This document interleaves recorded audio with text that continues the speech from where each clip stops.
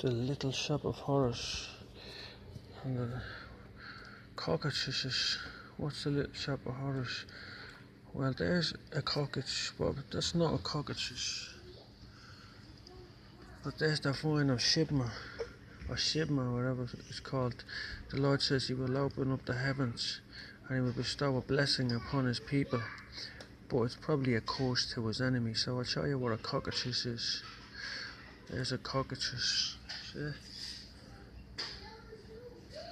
Has 3 toes. It's like a big huge cockroach on 2 legs. Did you ever see that film where a man says you sack of puke and he sucks up the human flesh? There's another one there, look. You see that? The Lord says I will open the window and the last page of the Old Testament, and I will pour a blessing through the window. There's the vine of Shibma, Jack and the Beanstalk. You see?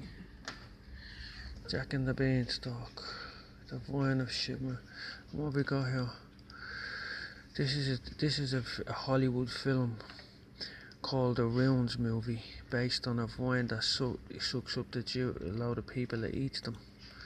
It's a terrifying thing. They go to a pyramid, and when they get to the pyramid, there's a vine growing on it. There's a pyramid in Uxbridge, and there's a pub on the Uxbridge Road called the Vine. I wonder if the Vine grew out of the pyramids in Uxbridge. Would it go straight down the Uxbridge Road? There it is there, look. The Vine, see it growing on the pyramid?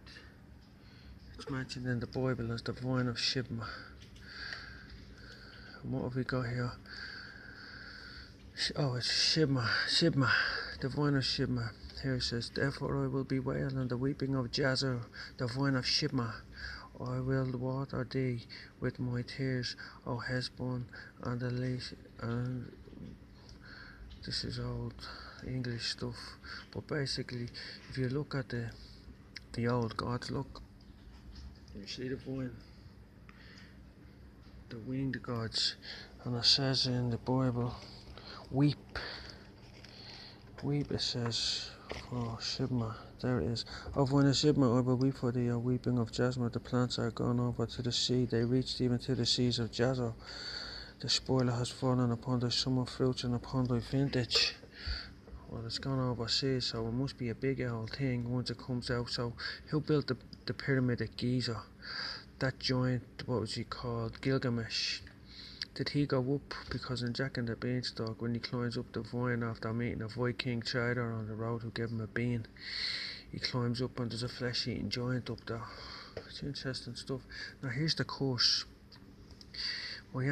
This is what happens to the woe to the worthless shepherds.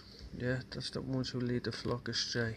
This is what happens to you when the vine comes for you, if you worship the pyramids and the gods of the pyramids. His arm be completely withered and his right eye totally withered, blind and withered. He said, oh, he was sure it withered up as well. That's the curse God puts upon you. So you can imagine a vine coming down and crawling in your right eye, and then crawling in your left eye and your left arm, and you could only hold on to the vine with your other arm. You couldn't fight back. That'd be the curse, but it would be a blessing to the righteous, because the Lord would open up a window and send it down on top of the pyramid or something like that. And the suckling child should play on the ass, on the den of the cockatrice. That's the children of the anointed, the inheritance of Jesus. And the suckling, there's loads of stuff there about cockatrices. Isaiah 11. That's a cockatrice. I'll show you a cockatrice now. There's another thing with 3 toes, look. Have you ever seen that film Splice? There's a cockatrice there. 3-toed cockatrice, look. But they don't harm the children of God. They only harm the evil people. Now this is what the Lord says about cockatrices, Isaiah.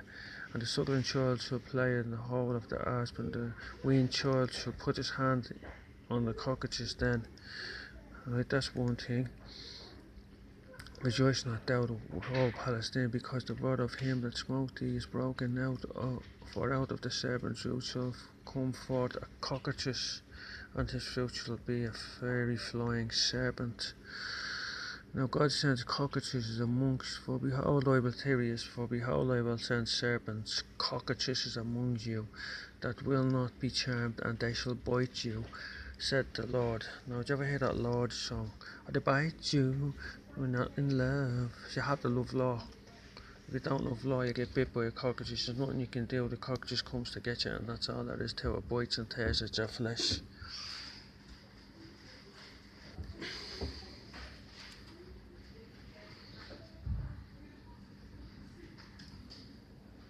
They're the vessels inside the pyramids at Giza.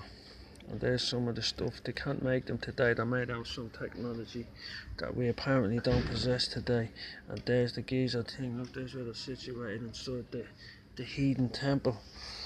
And in Jeremiah 48:12 it says, the Lord says, to break the jar, those who go with you, thou shalt break the flask, and in the sight of men who go with you, breaks potter's vessels and cannot be repaired, and they will bury in Tophet. And then it says in Jeremiah, this is the one in Jeremiah, that was Jeremiah 19:10, and in Jeremiah 48:12, but the days are coming, declares the Lord, when they'll empty these vessels and shatter the jars, who pour off and shall and pour off, and they shall pour off him off, and they shall empty his vessels and break their. Hold on, I'll read it out now. 48:12. Therefore, behold, the day is coming, said the Lord, that I will send unto him wanderers, and they shall cause him to wander, and shall empty his vessels and break their bottles. Moab, his Madok, I think, shall be ashamed of Chemosh, and the house of Israel, as the house of Israel was ashamed of Bethel, their confidence. So this is like God's punishment. Now there you go, there's God break. I don't know what that is. There's some sort of weird technology, look. So the Lord must have just opened up the heavens and poured out a blessing on the faithful, and a curse on the priests of these pyramids, because there's the potter's vessels broke down. Look what was in them. Did they fill them with some human blood, or did they fill them with something else? What was in them? Something powering the Egyptian technology anyway, the evil technology. And the way the stuff, they can't make them today. Let me pause this. Now what I would like to say is, I'm not trying to deceive you in any way. I've been studying stuff like this for over 2 decades, and if I've pointed that out to you that you find to be wrong or inaccurate, it's not intentional. It's I have a lot of stuff going around in me now, and sometimes I make mistakes. I'm only human. I don't mean to deceive anybody. If you notice something that's wrong, pull me on it and put me straight, you know. So there's helicopters and all, look. See them cockatrices, helicopters, all of these things are carved on all these tombs. So what the Lord is saying is that he will open up a window and he will pour out a blessing, and the devourer will come out of the pit if you continue to do this stuff. So you have pyramids in Uxbridge where the police are. The police, it says, woe to the abusers of justice. Do you know who I am? I'm O'Neill O'Callaghan, Hebrew. Callahan the Just was my ancestor. Athelstan the Just, Athelcan the Just, the Khan of Galatia. Woe to the abusers of justice. I've been abused a lot in my life. I'm not playing the victim, I'm just saying. That's my title, Justice. My ancestor's title is Justice. Athelcan, Calacan, Calicoin, King Arthur. That's who he was, mate. Look at him going up. Now let me quickly read it out here. Ye are cursed with the curse, for ye have robbed me. That's your man calling, saying Ammon at the end of God's prayers. Even this whole nation. Bring ye all thither to the storehouse, that ye may be meat in my house, and prove me now herewith, said the Lord of hosts, for I will open up the window of heaven and pour out a blessing that there shall not be room enough to receive, and I will rebuke the devourer for your sakes, and he shall not destroy the fruits of your ground, neither shall your vine cast her off on the fruits.